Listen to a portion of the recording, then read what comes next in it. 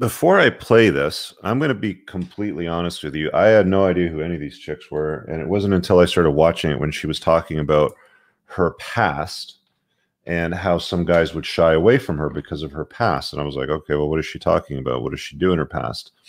And she started talking about dropping out of school in grade 8, joining a cult, or what seemed to sound like a cult, going to jail, and working in porn. So it turns out Lana Rhoades is a porn star. News to me, maybe not news to some of you guys.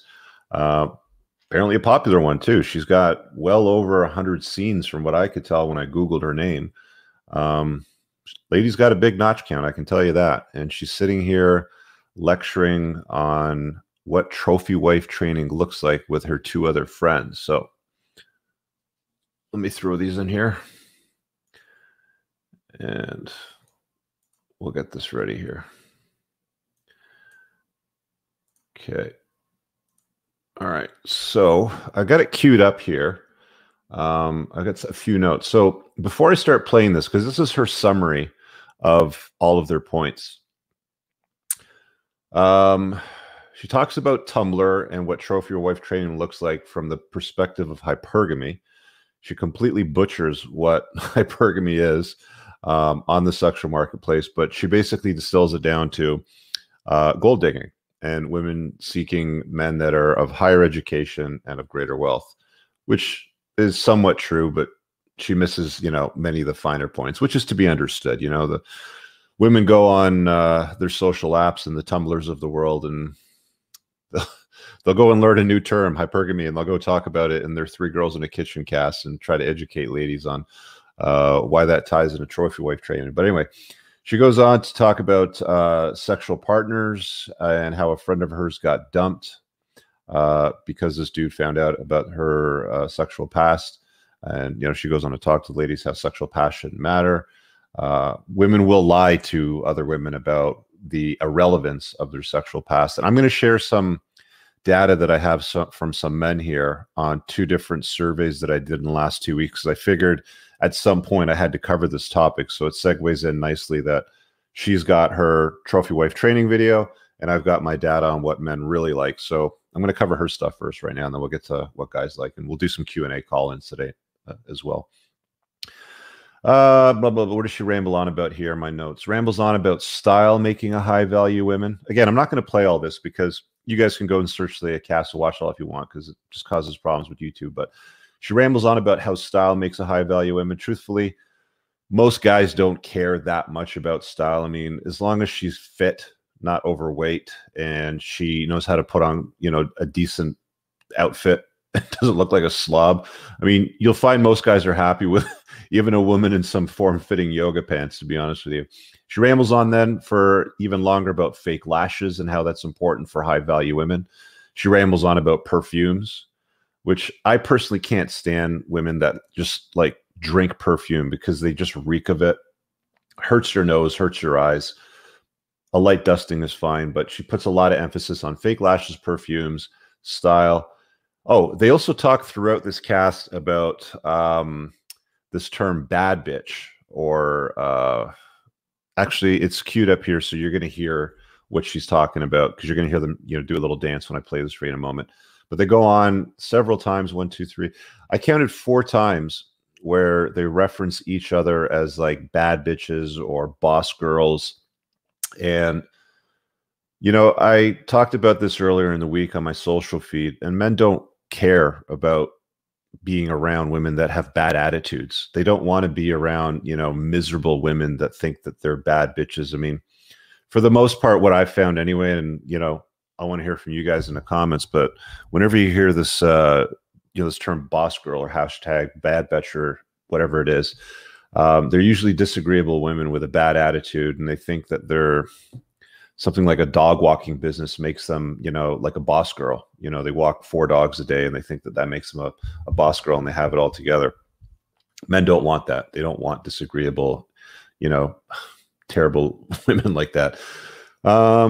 Points. High value male. Read. Oh, she goes on to tell women that if you want to be attracting high value men, read the Wall Street Journal, read Stoicism, watch documentaries, build puzzles. Oh, and she talks about why men love bitches. Apparently, there's another cast which I've been told that I need to look into as well, which is based on a book called Why Men Love Bitches. And all the hobbies and interests that she's covered in its completeness is really built around doing puzzles, reading a newspaper so that you're up to speed on stocks, and watching documentaries. And that's what's going to draw in a high value man. Now, you notice the title of the YouTube channel is Lana Rhoades it's 3G1K, 3 girls, 1 kitchen. So why are they sitting in a kitchen and not cooking? Why are they not showing, women how to make a sandwich?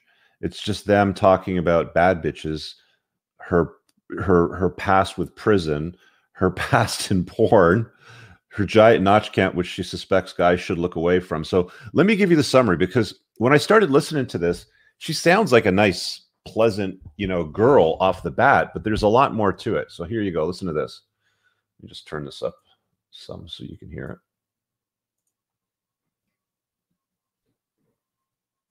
it. Oh, hang on. Wrong page. There we go. That one.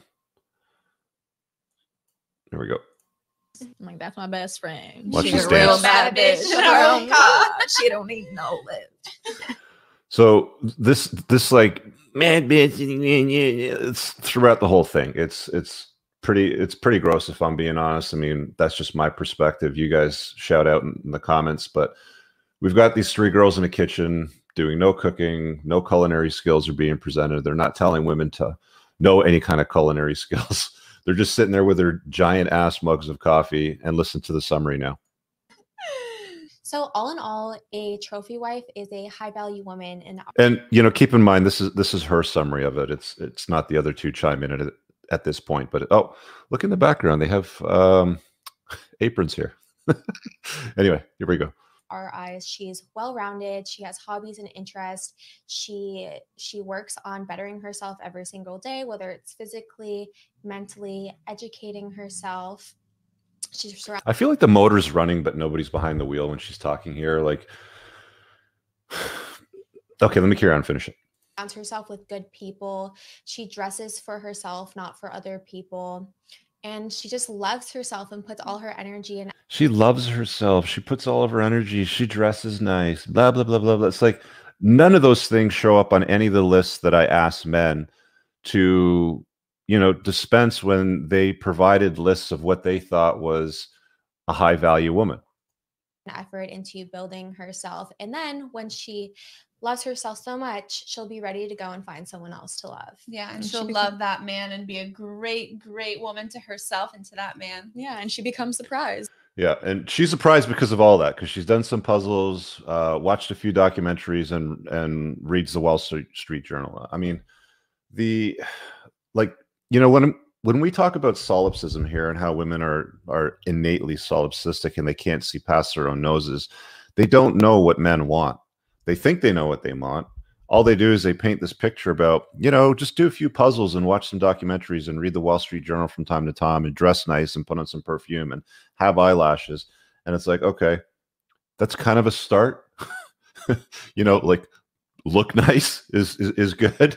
But let me show you what guys say when I surveyed them. So let me pull up the first one here. I'm going to take this out of the cast and add another screen in just a second here. Let me cue it up. All right, share, stop, and share screen. There we go.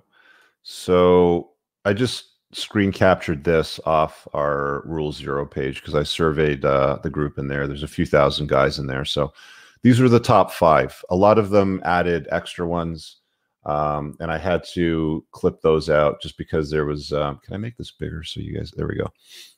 So I just summed it down to the top 5. So what they voted on the top one was respectful and in my frame. Men want women that are respectful to the men and operating in their frame. By the way, they don't operate in your frame by default. You have to give them a reason to operate in your frame. You have to be a high value, sort of top shelf guy that they're willing to yield to, if you will. Second thing was youth, beauty, and sex appeal. The optics of beauty, shocking, you know. Of course, that's important. Now, this one's kind of interesting because this is a little bit more on the blue pill side of things when people say trustworthy and loyal. What I did was, and I'll show you the other survey that I did where people added all their comments. There was like close to 1,000 on there. It was really a lot for me to go through, and I took the ones that popped up the most. So trustworthy, loyal popped up a lot from guys in the comments section of the community tab, where they're saying, I want a trustworthy and loyal girl, assuming, you know, that they've probably been, you know, maybe their trust was betrayed in the past and they got cheated on or they got dumped for some other dude. But the thing that you always have to remember as a guy is her presence in your life is never permanent. It's you know, what did Chris Rock say in his stand-up tambourine? Women, children, and dogs are always loved unconditionally, and men are only loved under the condition that they provide something. Women are only going to be trustworthy and loyal to you. Most, you know, for the most part anyway, will only be trustworthy and loyal so long as you add value to their lives. You put yourself in a position where you're no longer employable. You know, you know, circumstances change in that relationship. Don't be surprised if she bounces on you. So don't ever lean on, you know, trustworthy and loyalty being a feature that you're going to look for in women. They're only as loyal as their options. So if you're the best option, you got them. You know, the days that she wakes up back to back, you know, weeks and months in a row, where she no longer sees you as a, you know, as the best option, and maybe Kevin in sales becomes a better option, don't be surprised if she bounces. You know, they're only as loyal and trustworthy as their options. So you want trustworthy and loyal, get a dog. I said this before, I'll say it again. Next one was submissive and feminine. You know, that was number 4. Femininity, you know, surprise, being a feminine woman, which, you know, to their credit, they have the optics of femininity. But they do state at the beginning of that cast that they are all a feminist, which is why you don't hear them say anything like, learn how to make a sandwich for your guy. You know, trophy wives should know how to make sandwiches. You don't hear them say that.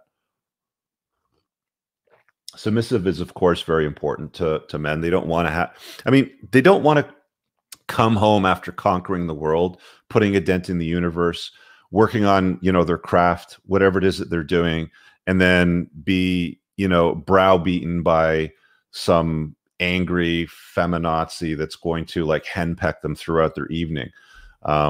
They want, you know, they want an agreeable, pleasant woman to be around, which, you know, brings me to the next point. You know, the 5th one was pleasant and agreeable. Yeah, Alex says so, very true. 100%.